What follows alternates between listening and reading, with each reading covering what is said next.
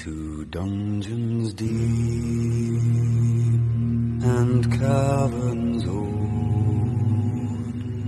We must away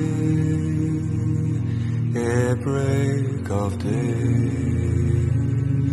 to find our love.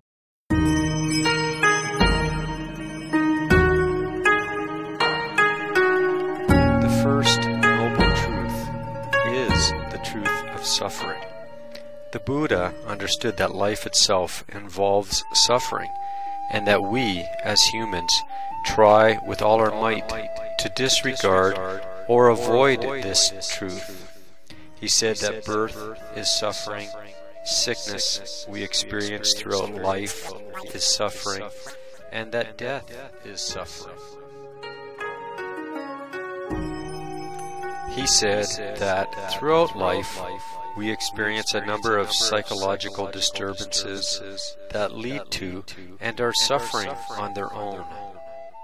Sorrow and sadness from disappointment and misfortune, regret and despair from poor choices, decisions and actions that lead to unfavorable results.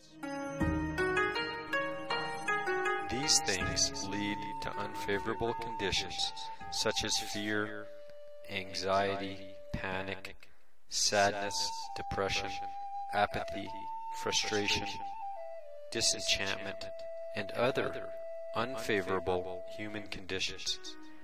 The Buddha followed this up with a realization that there is a cause for these unfavorable and painful conditions.